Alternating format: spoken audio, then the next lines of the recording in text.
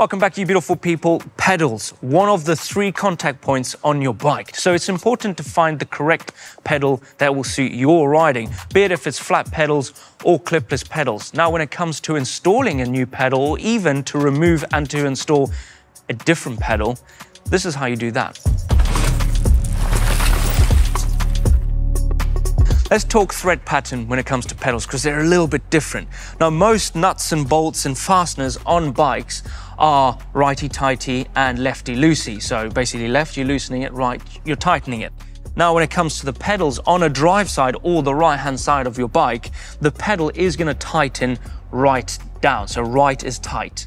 But on the other side of the bike, the left-hand side, the thread pattern is totally different. It's a left-hand thread. So when you're loosening off a normal bolt on your bike, you're basically tightening the pedal. So you're going left-hand down. So you're still going towards the front of the bike, but you're tightening the pedal.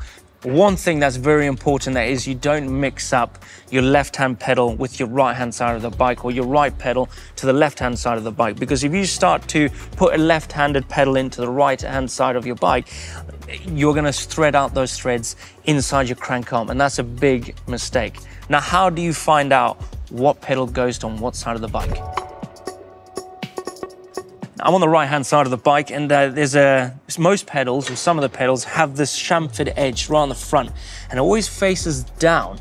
Why? Only because when you hit something out there on the trail, it can deflect over it, it can kind of skid off of it.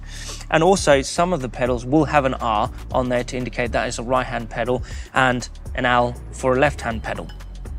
But here's a better example, a more pronounced chamfer to a pedal. As you can see on these flat pedals right here, you've got this edge which kind of indicates that it is going to be a right-hand side pedal, whereas if it was this way over there, you know you've got the wrong side.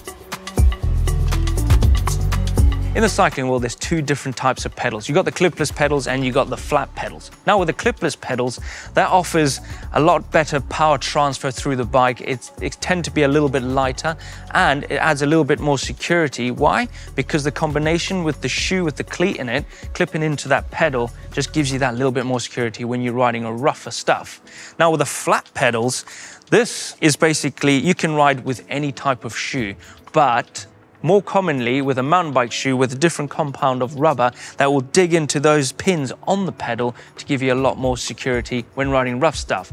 The flat pedal is perfect for the beginners or for those riders that like to have a quick dab when you're out on the trail.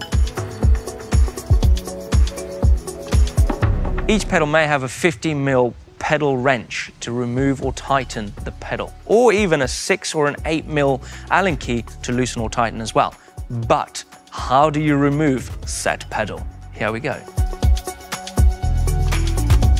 Okay, before we get into removing our pedals off our bike, here is the 3 different ways that you can remove or tighten your pedals. Now, we've got the 6mm Allen key, that will go there, and we've got the 8mm Allen key that is built into the pedal at the back. Now, if you don't have any of these combinations on your pedals, then you probably have the most common one, which is the 15mm pedal spanner, which will go on the flat edges of your pedal that is between your crank arm and the pedal itself on the axle. Like I mentioned earlier, both pedals tighten towards the front of the bike. Now we want to loosen the set pedal on my rig, so that is going to the back of the bike. Now, little tip for you, get onto the opposite side of the bike that you want to be removing the pedal. I want to remove the right-hand side, so I'm going to get onto the left-hand side. Get the preferred tool that you need to remove your pedal, which mine is the 8mm. I'm going to install it into the back of the pedal right there, like that. And what I'm going to do is I'm going to pull up, but you're going to hold the other crank with the other arm, the other hand, and pull up towards you to remove the pedal. So that is going towards the back of the bike. Once you've done that, go all the way out, just like this. Hold the pedal so you don't drop it and ruin the thread on the ground, and you removed your pedal. Voila. And likewise goes with the left-hand side. Do exactly the same thing to remove the left-hand pedal.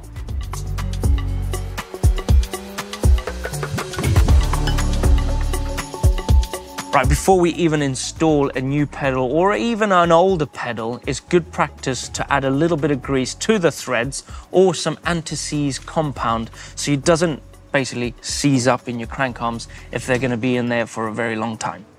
Now that you've found the pedal, the right pedal for the right-hand side of the bike, obviously we're on the right, you want to get as level as possible in the crank arm. Get it into the threads and just spin it gently till it bites. And you'll feel it, it'll just go straight in just like that. But if for some reason the pedal is getting a little bit too tight on those threads inside the crank arm, stop. Because you are going to do some damage, and you do not want to do any damage to your crank arms, because that's end of your day or end of your ride. You have to fork out a little bit more for some new cranks. That is gone in there very smoothly. Tighten it up, just like that. And again, like I've mentioned, put your spanner or your Allen wrench right there like that, and just push down. Voila. Now you can torque this to the correct torque settings, the manufacturers and all that rad jazz. Don't over tighten them, because when it comes to removing them again, it'll be an absolute mission.